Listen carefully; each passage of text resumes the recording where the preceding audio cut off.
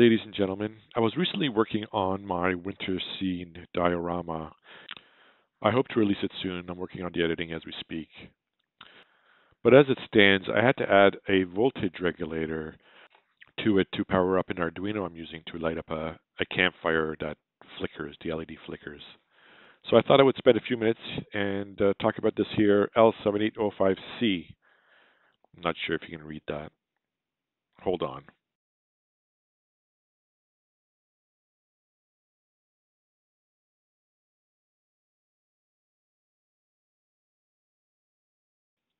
That might be more legible. I don't know if you can see that or not. Anyways,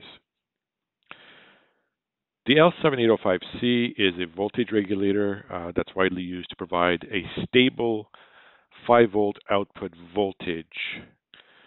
It's a popular choice among many hobbyists, electronics aficionados due to its simplicity and its reliability.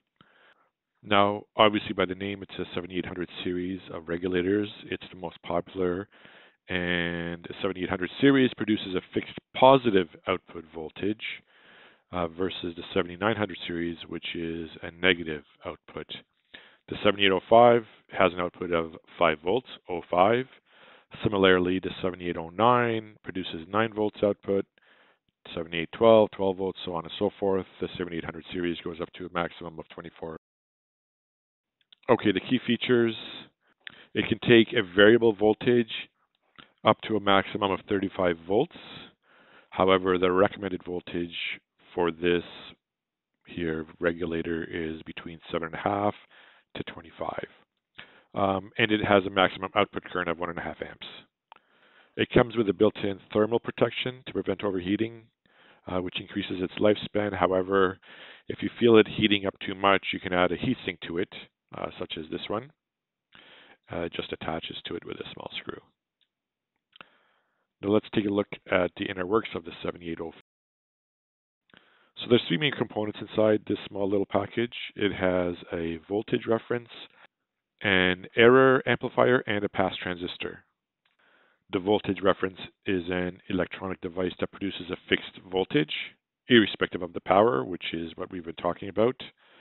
And the error amplifier, it continuously compares the output voltage, such as the 5 volts in this unit, versus the reference voltage, the input. The pass transistor adjusts its resistance, the internal resistance, to maintain the output at 5 volts.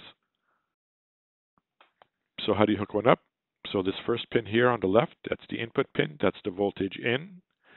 The middle pin is the ground, or the common pin to your circuit, and the output pin on the right side will give you the stable 5-volt supply. The uses, powering microcontrollers. It's perfect for powering Arduino boards, such as what I'm using it for in my diorama. It's used for prototyping on breadboards. I'll quickly show you a simple circuit. And for DIY projects, used to power LEDs, sensors, various electronic components. Again, I'm hooking up an Arduino to power the LED to make the LED flicker in a campfire. So let's demonstrate the 7805. Let's demonstrate this voltage regulator. I have in front of me here a breadboard. It's already wired up.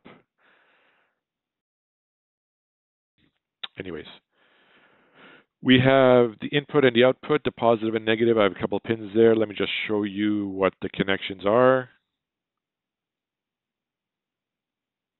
As you can see, I've set it at 12 volts from the power supply. Now the power from the positive goes to the input of the voltage regulator, 7805. The middle pin over to the ground, to the negative. And the right pin has a little wire attached to this post just for the reading. So let me hook up. So let's just hook up the multimeter to the output. And you can see the output. Just for a change of scenery, I'm going to increase the voltage to 24 volts. As you can see, the input is 24 volts. And the output, lo and behold, 5 volts. Anyway, there you have it. An introduction to the L7805CV voltage regulator. It's a handy component. I bought 10 of them off of AliExpress. I'm not going to provide the link. It was very inexpensive. It's a handy component for your electronic projects. It ensures a steady and reliable power supply. And I think that's about it. Hopefully you found this video helpful. Don't forget to hit the like button. Only think it's worth it. Subscribe if you think it's worth it. And share your thoughts on the comments below, positive or negative thoughts. Anyway, I'm the fellow hobbyist. Stay curious, keep tinkering, and until next time, happy hobbying. That's corny. Bye.